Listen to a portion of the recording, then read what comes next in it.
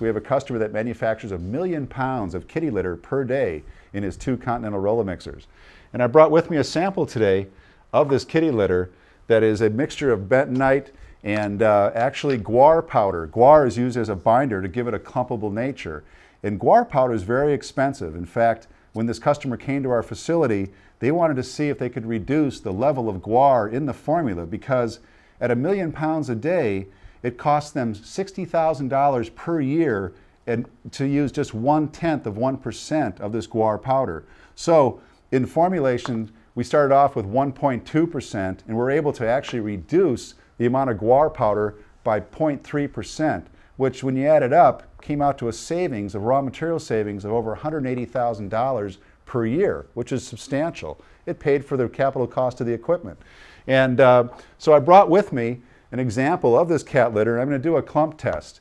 And the way that this works is you're supposed to make a little bit of an impression as a cat would into my cat box.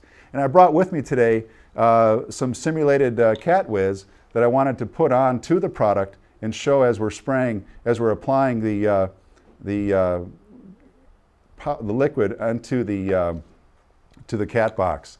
Now, you're supposed to let this cure for 30 seconds. And once it cures, I should be able to pull out that clumpable kitty litter without having it fall apart in my hands. We also have a customer who manufactures kitty litter down in Florida, and they do a blend of vermiculite and perlite, which are very friable materials.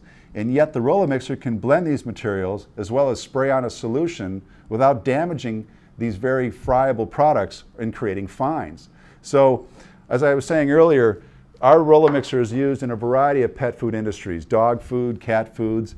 This fish food is a good example of 5 or 6 different ingredients that are uniformly blended as you apply them, in your fish tank. Now let's take a look and see how this clump is turning out.